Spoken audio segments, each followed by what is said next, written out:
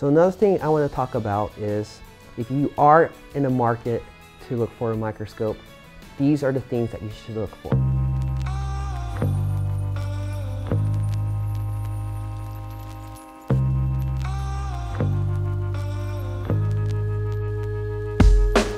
So this is very clear in my mind right now because I'm in the market, I'm actively researching and almost pulling the trigger on a microscope. I'm probably going to buy one in the next few days.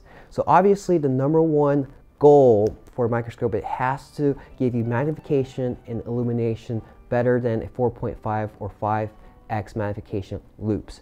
So when you look and judge microscopes, it's important to either sit down and look through it to see if it's clear, if it's bright. As far as the lenses goes, there's different small details that you can change, and I won't talk into a lot of detail, but in some cases a lot of microscope offers apochromatic lenses where you get true colors, or they have a different geometry to the lenses that allow you to see things with a better depth of field. So in some cases you have high magnification, but your depth of field is so limited, it's very hard to see and move your microscope or the patient in the exact position. But all in all, as far as the clarity, it just has to look clear enough for you and offer a light that is good. Now, in most cases, the lights these days are LEDs. That's like the best mix of brightness, color, and longevity. The older one, halogens, they broke down very quickly, weren't as bright. And then if you want the more expensive and brightest, the xenons, those are probably not worth it.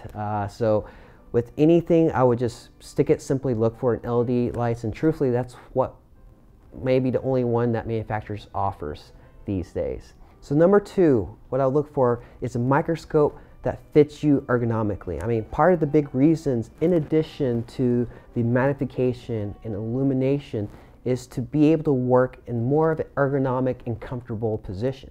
Now with loops, even if you're using an easy case, you still have this heavy thing on your head.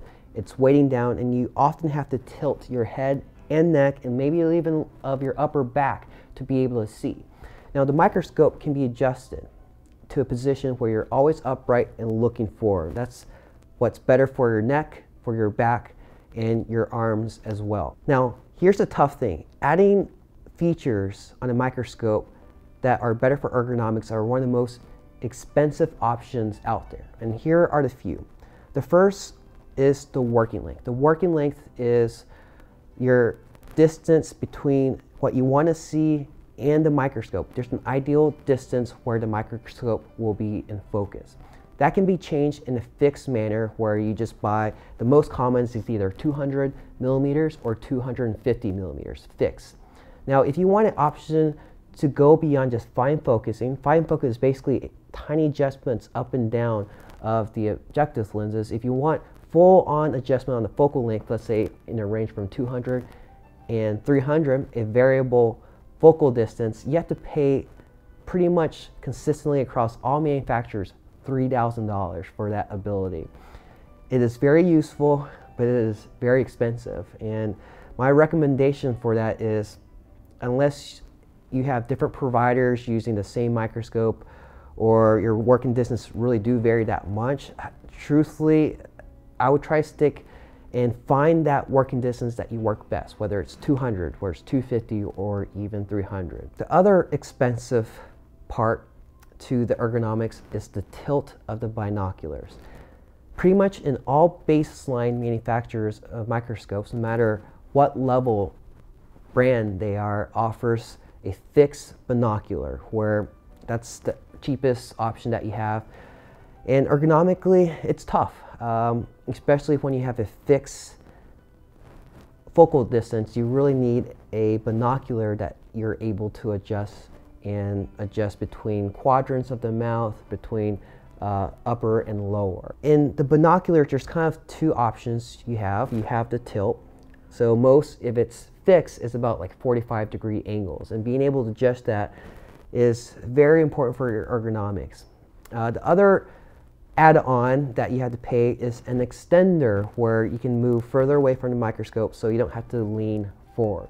So all in all, again, you're looking at another $3,000. So you kind of have to, unfortunately, play your budget, your importance of root canal therapy. Obviously, if you're an endodontist that are doing full-time and own in practice, it's worth getting both of those options ergonomically. So number 3, this leads me to another conversation, and that unfortunately is cost.